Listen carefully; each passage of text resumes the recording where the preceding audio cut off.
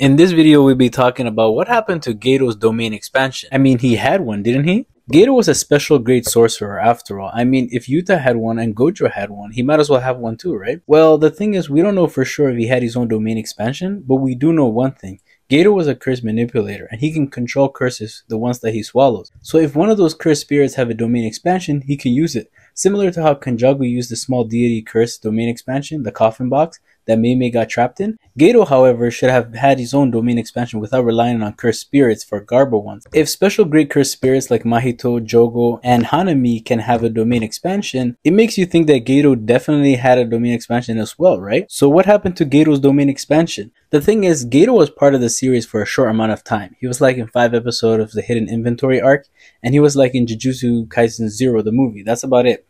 The best time to see Geto's domain expansion was during his fight with Yuta. Yuta was inexperienced, and Geto had the opportunity to finish him off with his domain expansion. So why didn't we see Geto's domain expansion that time? Simple answer is, Gege didn't think of domain expansion during Jujutsu Kaisen 0 and didn't incorporate it into the anime. Or, Geto did have a domain expansion, but didn't want to use it because he didn't want to kill Yuta in the domain, which would mean he wouldn't be able to use his curse manipulation to capture Rika. But my theory is that Geto couldn't do domain expansion similar to Nanami. Maybe he just didn't have what it takes. Let me know what you think in the comment section below. Peace.